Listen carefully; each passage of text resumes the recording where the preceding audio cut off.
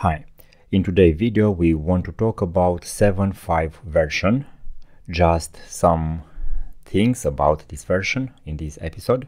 So one of them are the icons. You can see here nice icons, very colorful. This is 7.4 and this is 7.5, so much better. Okay, let's open and let's see what we have. So let's restart in safe mode in order to reset all my settings. Let's reset to factory in order to have a default installation. So by default you can see this screen. You can choose how you want LibreOffice to look like, the user interface. Also you can read a lot of tips of the day. We have images, we have explanation over there, and you can read them and learn a lot. Of course, you can contribute and you can submit your own tips. Of course, you can read the release notes. Let's close for now. And let's see one big change in 7.5. So let's go to Tools, Options, Application Color, and from here we can choose LibreOffice Dark. So a lot of improvements have been made about dark theme. Let's go now to choose a dark theme for icons, and I change to small icons. Also I disable the proxy for internet to none, and I disable Java until I need it. Okay, so now let's play a little bit with this.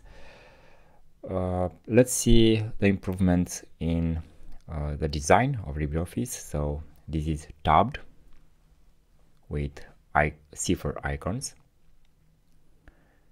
In dark theme you can choose single toolbar to have a lot of space, more space in order to write. Let's write something.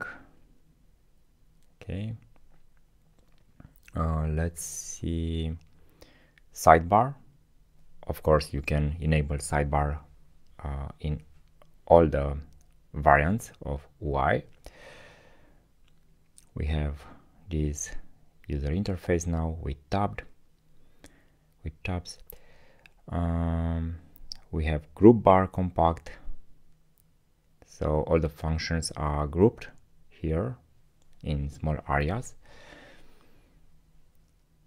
Let's see contextual. This is how it's looking in 7.5. And let's try to insert a table. Let's insert. You can see on the right in the top have appeared this menu with more icons in order to insert in the table and so on. So if we are in a table, we have more options over there. If we are in text, we have options for text. Let's go to standard for now. And let's go to release notes to see one thing today about bookmarks. So let's go and let's read what is new. So we have some improvement in bookmarks visualization. Let's delete the table and let's insert. First let's increase the text in order to read better, to see better. So now after this word he, we want to insert a shape point bookmark. So you can see it's a line, a simple line. So this is not about a word, it's after this word. Let's go to tools, options in order to change the color for fields. So let's change with lime. Now we can see better. So this is a visual help for bookmark. So now if I have a selection of 2 letters or 2 words, again, I know that they are beginning between brackets.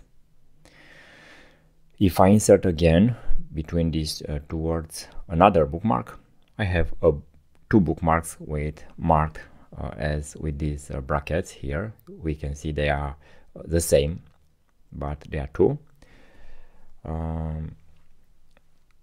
Of course, we can insert here another shape point bookmark. So we have 2. We have a mark of them. We can know that we have 2. One bug what I have found until now, for example, if I insert here a bookmark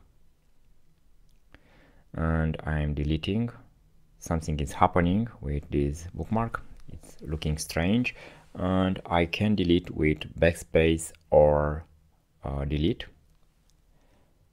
You can see if I press delete, nothing. If I press backspace, it's creating a new line.